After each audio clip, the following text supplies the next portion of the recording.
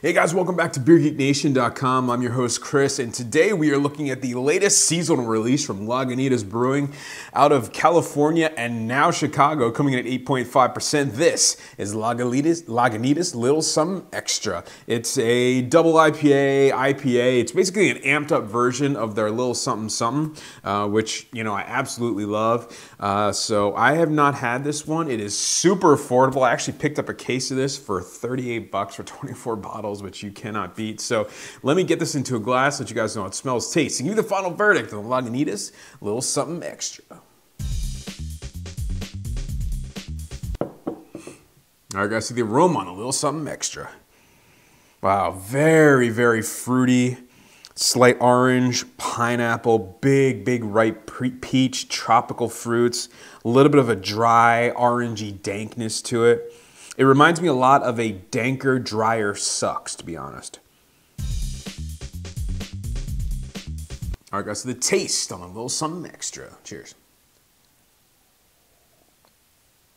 Oh, wow.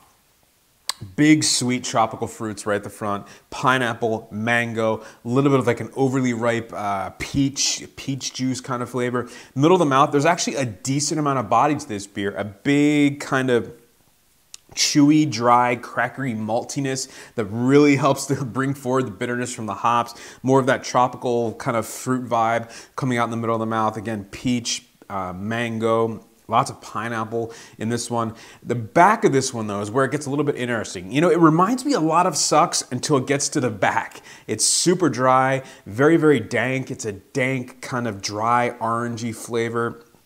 A little bit more bitter than Sucks is. Sucks tend to be a little bit sweeter. This one is not that sweet in the finish at all. It's awesome. It's super drinkable. You don't taste that 8.5% at all. It's just a full, like, blast of just hops throughout the mouth. It's awesome, awesome stuff.